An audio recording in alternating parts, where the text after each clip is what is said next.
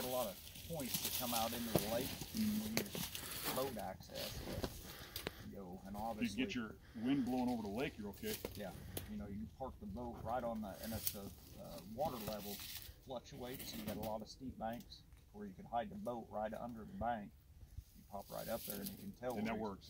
And that's kind of what Joe did in his hunt.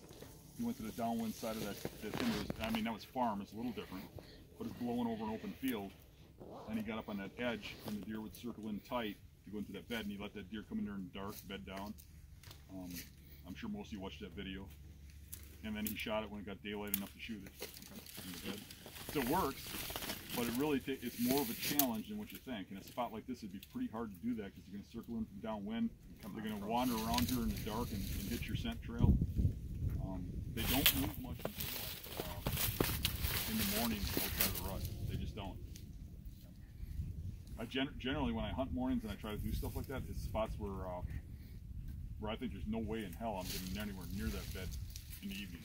I just can't do it. He's too well set up.